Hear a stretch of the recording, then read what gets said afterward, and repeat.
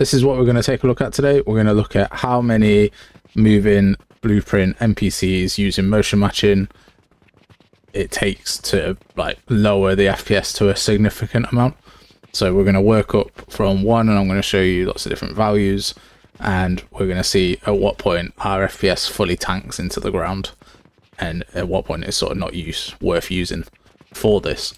So hopefully you guys like the video. If you do, drop a subscription, drop a like, drop a comment, and let me know what do you think. Are you surprised or are you not surprised by what the outcome is?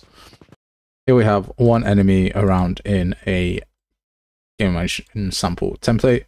This is the code that's running the enemy. So the enemy is a child of the sandbox character, so it has all of the sandbox stuff.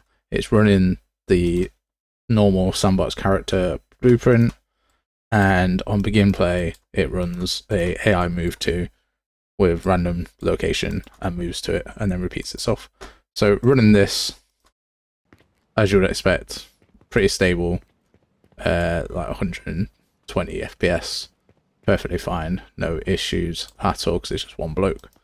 Now we're going to run it with 10 and still pretty fine, pretty simple. We'll even run it in the actual world itself with me in there too.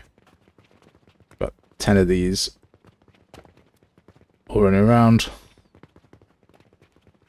pretty stable between 100 and 120, no issues at all.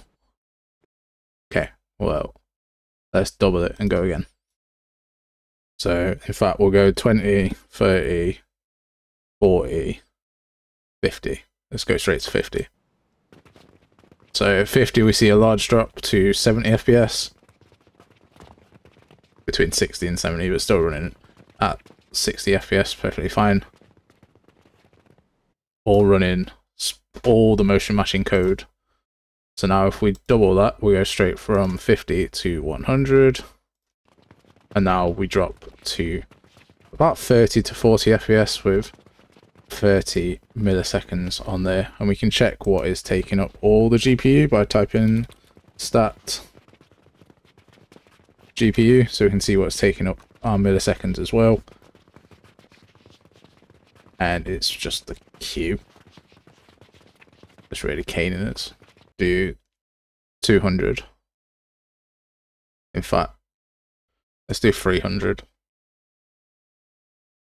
Straight away, we've dropped down to 8 FPS with 300 of these all running around. So we can say that, yeah, motion matching does use a fair amount of our outlier, but it's going to only be when you get a bit silly. So if you had 50 enemies, then we would get 60 FPS, 60 to 70 FPS on 50 enemies. You're not going to fight 50 enemies in one go, so you would have other optimizations cracking off there. You might fight like a max of 10 enemies in one go, all using motion matching, and then we'd be pretty simple and set up on 120 frames per second on that. And like I say, these are all using full motion matching, running around, finding a place to go as well. So just a bit of an interesting concept of what that actually means, like when do the bottlenecks occur, how many sort of can you get away with.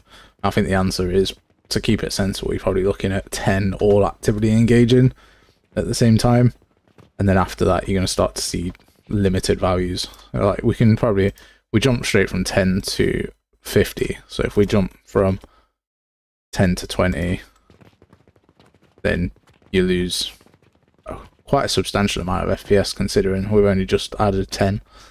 You wouldn't expect this larger a drop, but this is 20 enemies here running at about 100 frames per second as well. I just thought that might be of interest to some people. People are always looking at optimization and stuff. I thought this was an interesting topic, so let me know what you think. Special thanks to everyone for watching, and a special thanks to our members Dev Danny Diggs and Imagine Bravery, both working on their own game. Go check out their channels. I've linked them in the description below.